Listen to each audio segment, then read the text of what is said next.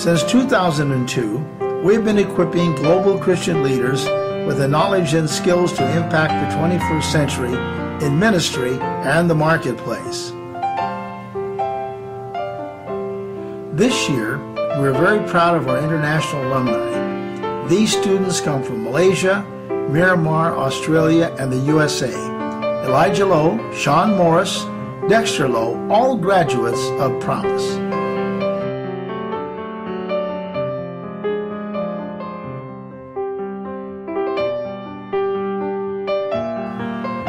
In 2015, our alumni, together with the Holy Spirit Ministry, led by Dr. Jae-Won Kim, class of 2012, and the World for Jesus International Ministries impacted Korea and the Philippines and Hong Kong.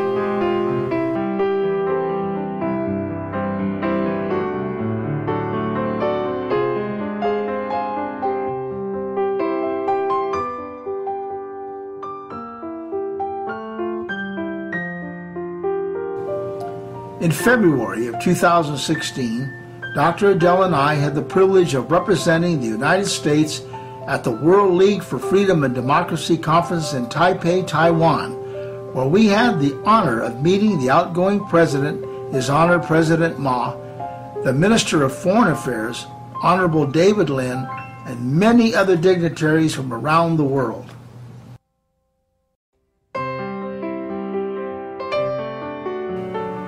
In June, Promise Christian University held our first international graduation in Malaysia, where we honored our 2016 Distinguished Graduate of the Year, Dr. Anna Grace Lowe.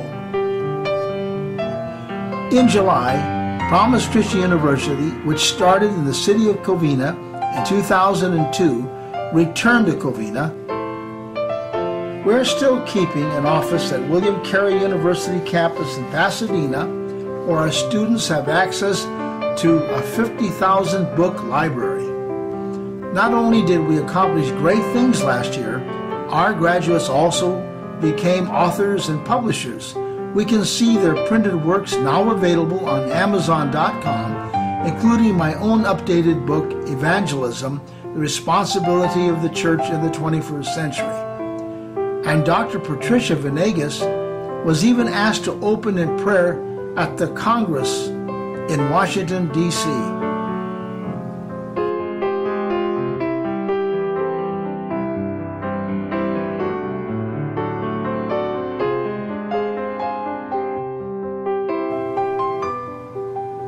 Because of your love, prayers, and the support of our partners of Promise, we have now become the talk of the town, not only here in our nation, but in other nations of the world, because of our graduates.